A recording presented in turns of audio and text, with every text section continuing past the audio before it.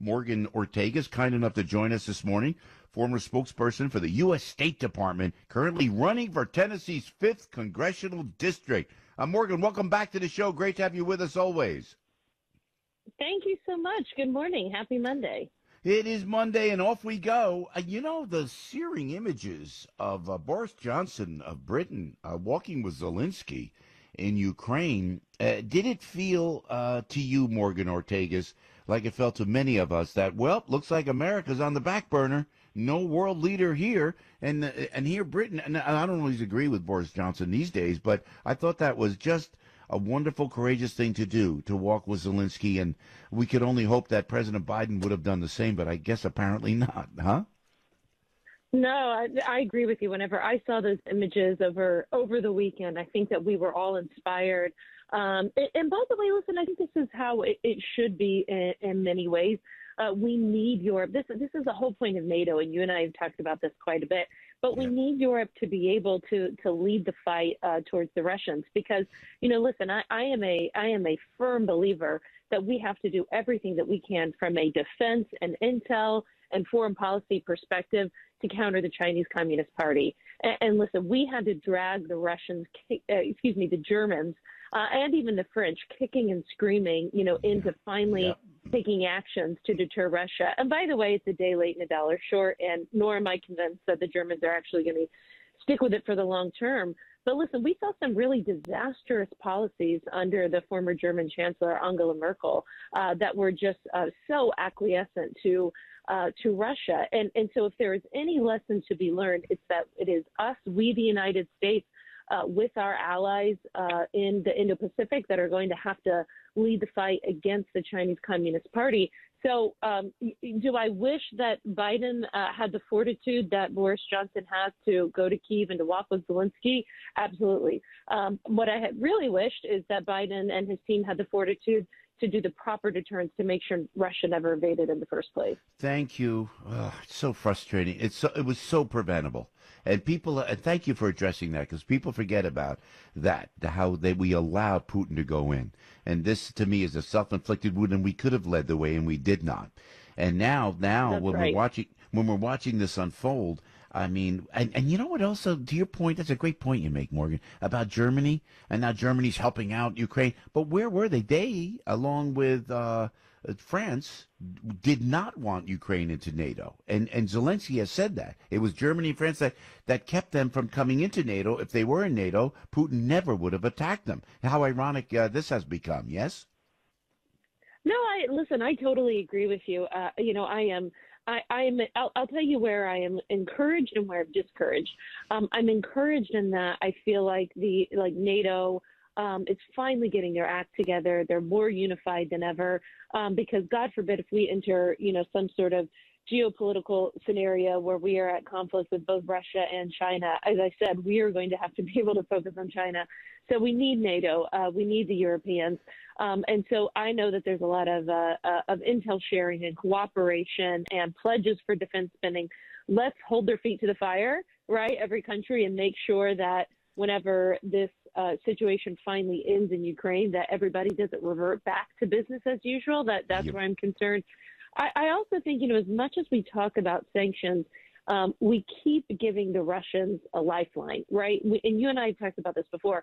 We are not delivering the knockout punch that we are able to. And so, what I think you're seeing, what we're entering in my mind is sort of more of a protracted siege kind of phase. I still think we're pretty far away from a finalized negotiation between Russia and Ukraine. Zelensky was saying to the South Koreans yesterday that he thinks that the Russians are preparing for a new offensive. Certainly, I think they're going to focus on the Donbass. So what that means for your for your listeners and for everybody who's following this is you can sort of see this enter a stage where you continue to see horrific images coming out of certain parts of Ukraine. They don't really make progress in negotiations. It's still kind of protracted.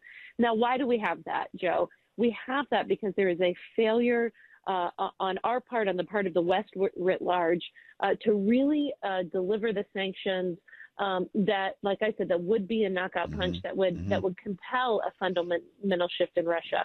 second thing that I think is not being talked about most effectively is that we have also failed, from what I can tell, to conduct information warfare inside of Russia.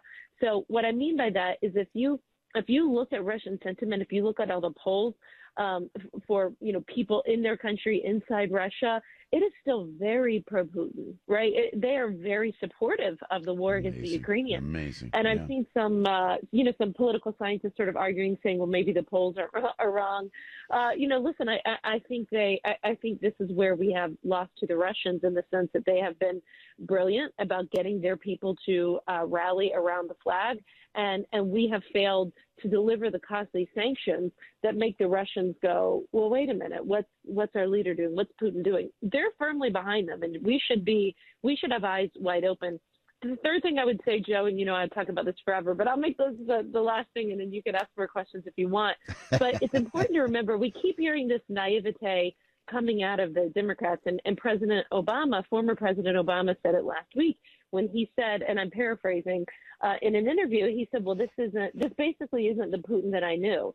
And I'm going, come on, guys. Yeah. He's the same Putin. Now, listen, there's all this speculation that he was isolated during COVID and he sort of lost his mind. I'm like, well, does anybody remember Chechnya? Did anybody watch Syria for the past 8 years and what the Russians did there?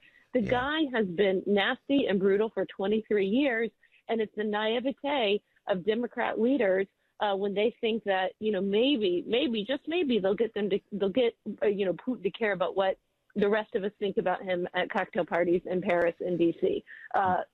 Spoiler alert, Joe, he doesn't care. What a great overview. Thank Morgan Ortagus. Morgan, I appreciate that so much because I'm afraid that they'll settle and, we're going to have peace talks. And then how do you deal with Putin? I've been asking this question. I've not got an answer for it. How do you deal with him? You leave this Hitler-esque creature, what Putin has done to the Ukrainian people, in power? Is that what's going to happen if they have a settlement? I mean, I don't know what the end game is. I don't know that there's on a humanitarian crisis that Ukraine has become. I don't know how you settle this whole thing by leaving Putin in power. Your point is so well taken in that regard, Morgan. Well, thank you. I appreciate it saying that. These are the kind of things, Joe, that I don't like being wrong on, but that I don't like being right on, right? Yeah, no, I don't want to be right on this. I got you. I can say, I can tell you what our leaders have to do is exactly what Mike Pompeo, former Secretary of State, my former boss, did with the Russians. I was with him in the room for more meetings than I can remember with the Russians. We went to Sochi, we met with Putin, and listen, Mike Pompeo was as tough as nails, right? There's some more colorful words that I would describe to you if we weren't on your radio show of how he acted. But that when you ask me that question, how do we deal with Putin? We deal with him like the thug that he is, and we speak his language. It's so true. You know what? And by the way, before we let you go, so you were in the meetings, because I look at Anthony Blinken and I see the weakness of Jake. This is me talking. Jake Sullivan and Blinken. There's no diplomacy there. Mike Pompeo, you just plain didn't mess with. So before you went out and you did a spokesperson for the State Department, you were in a lot of those meetings. Yes, I mean you ought to be a vital part of it. So you knew you were talking about to the press. I was very lucky to be in those meetings with Pompeo because I watched him stand strong, stand firm, stand tough for America.